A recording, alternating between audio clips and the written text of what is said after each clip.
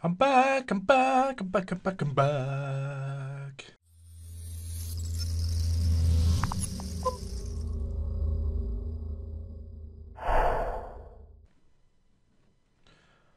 Hello everybody and welcome to my sixth Q&A, and it has been a long time. For those of you that watch my videos, my most recent ones, which aren't that recent, you'll know that I moved house recently. So this is why I've got the webcam on. I don't normally have the webcam on for the Q&A, but you will see that I have my beautifully new designed studio. I've moved house. I've moved all the way across the country, and I have made myself a little studio. So I've got all my nice soundproofed walls.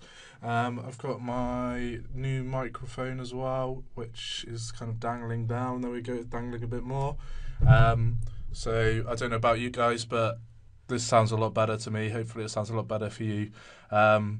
The the soundproofing, definitely a good investment. I mean, even if it doesn't sound better for you guys, it's so warm in here. But yeah, kind of in now, so able to start making videos again. Not quite as many as I used to make, because I used to have Wednesdays off, and I don't have those Wednesdays anymore. But hopefully you should start to see quite a lot of videos coming out from me again now. I've got a lot of ideas for new series I want to do, some of which will come over in some of these questions. But yeah, I've got a lot of questions. I've been trying to answer most of them kind of in the comments, just because I know I haven't been around and I haven't been able to answer these questions for you. So sorry about that. It took me a lot longer to move than I thought, and we've had to do decorating. We've had to kind of paint all the house. Got some problem with damp that we knew about before we moved in, which we kind of, it was part of the buying negotiations, but that still needs sorting. We've got a lot of work to do in the house, basically. It's our first house we've ever bought, so yeah, taken a lot longer than we ever expected. But in now, got the studio all done, and that's what's important, because now I can start releasing new videos to you guys.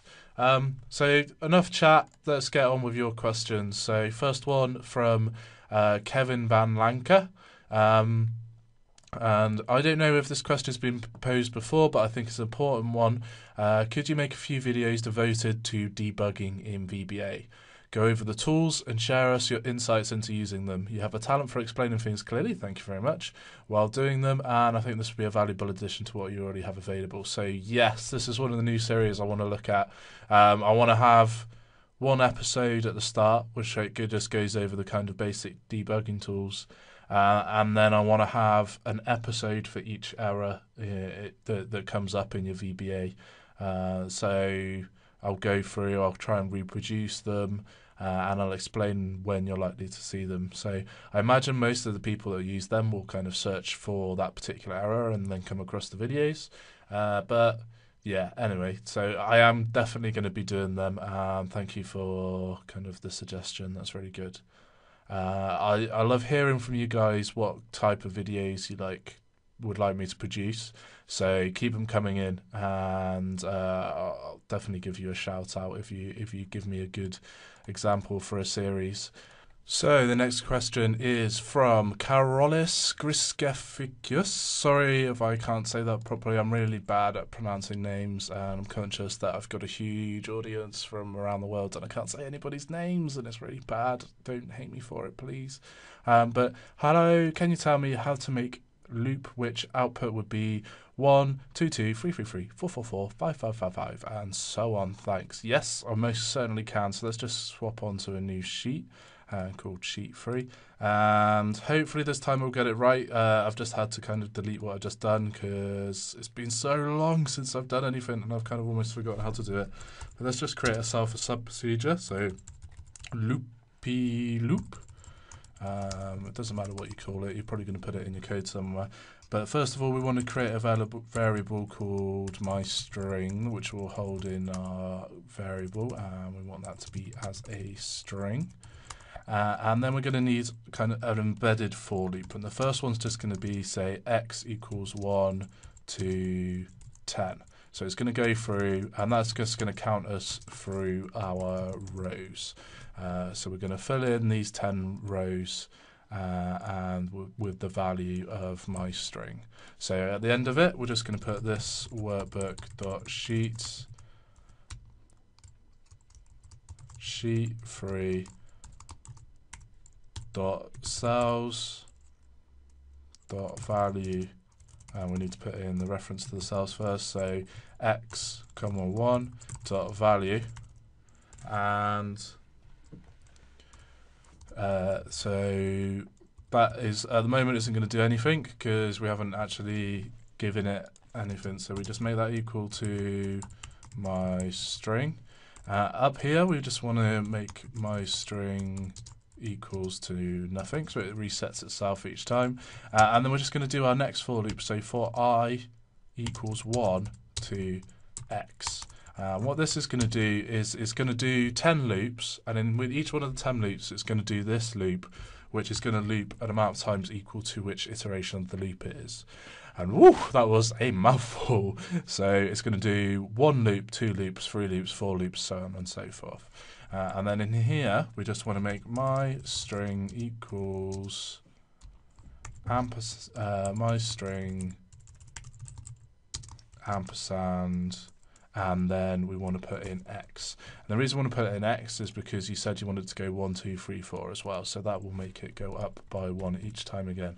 And a lot about what you do with this kind of stuff is about reusing your things. So you see we're using that counter to count this iteration of this loop, so make sure this is going up by 1 each time. We're doing it for this bit, making sure this goes up by 1 each time, and we're using it for the row as well, making sure that goes up by 1 each time.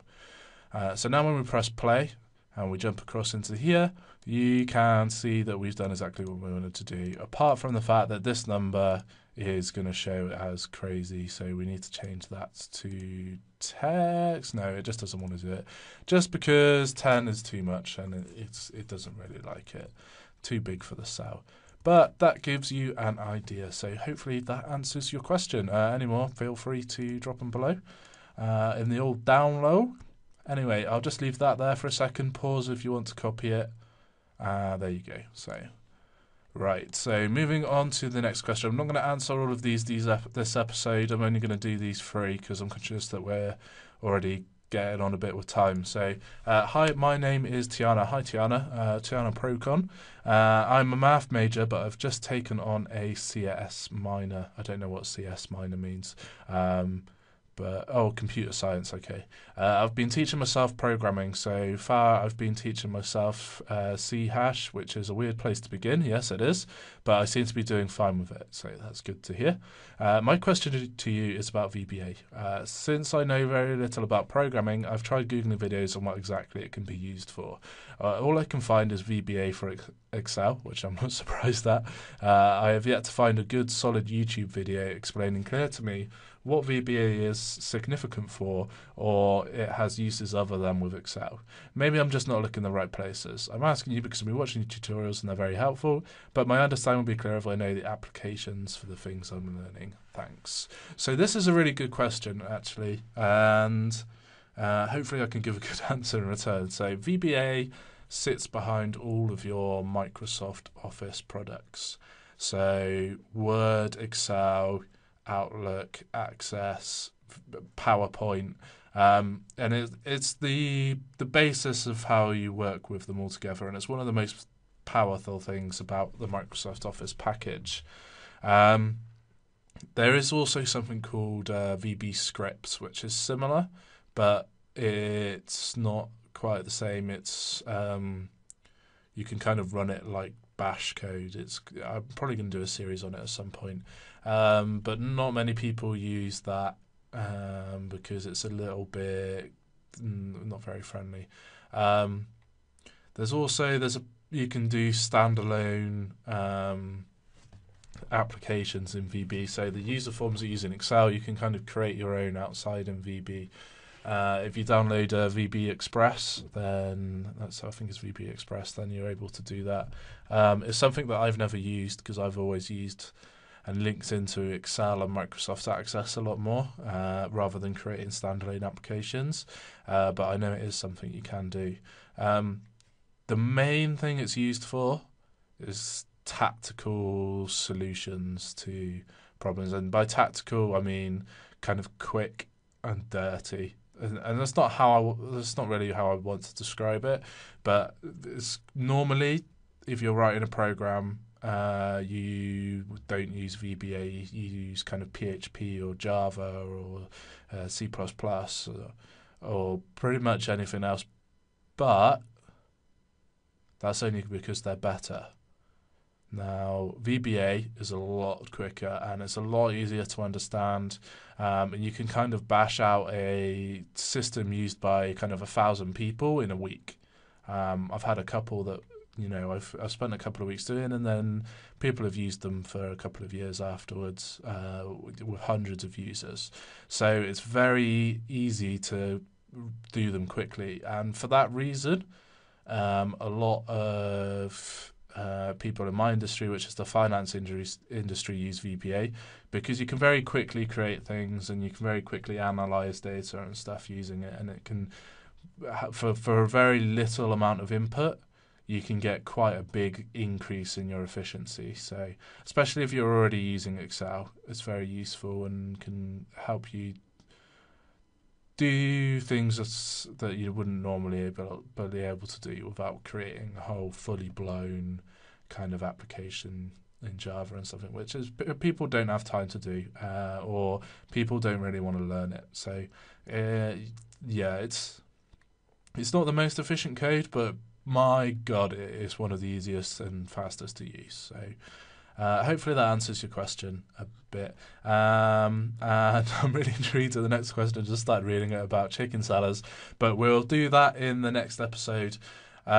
So thanks for listening, everybody. If you're excited that I'm back and excited for the videos to come, then please leave a like on the video, and if you haven't already, head on down there and hit subscribe.